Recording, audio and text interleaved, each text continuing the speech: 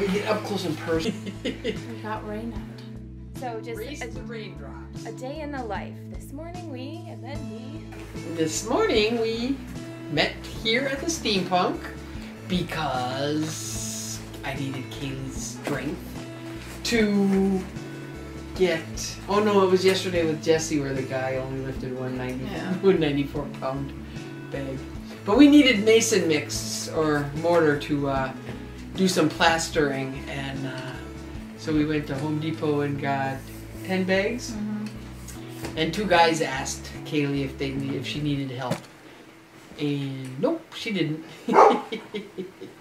That's only because you said, "Oh, do you need help?" as they were walking by. Yes, and they took that as, "Oh, we were gonna offer, but then we didn't." And I was like, "No, I got it." And he goes, "Are you sure?" I'm like, "Yeah, I'm sure I got it." Yes. And this was after yesterday when Jesse and I went and bought 5 94-pound bags of Portland, and the Lowe's associate, asked if we needed any help, and Jesse just kind of went at it, and he picked up one and said, "That's enough." And he left. Well, he left to help us with sand, but he left Jesse to pick up 4 other 94-pound bags of Portland. So that's funny. Let's talk about that for a minute because,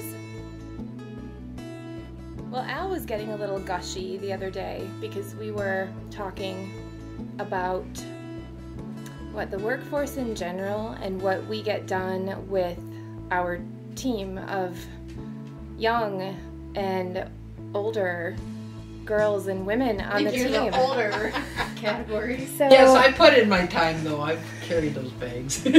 So when you guys talk about what you do with other people, what types of conversations do you have?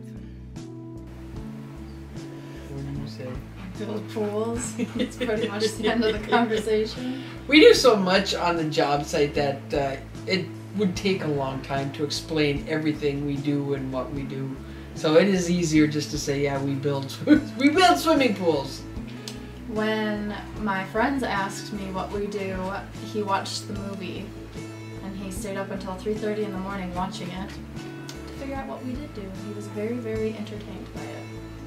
So I think without like us verbalizing it, the movie is a good key. Yeah. Or what exactly we do. Yeah, because you really can't. You can't explain. We build a pirate ship in their mind, like our pirate ship versus their pirate ship was different. So oh yeah. Yep, everything we until they include. see a picture, they're like, "Oh, you built that?" They're like, "Yeah, we did."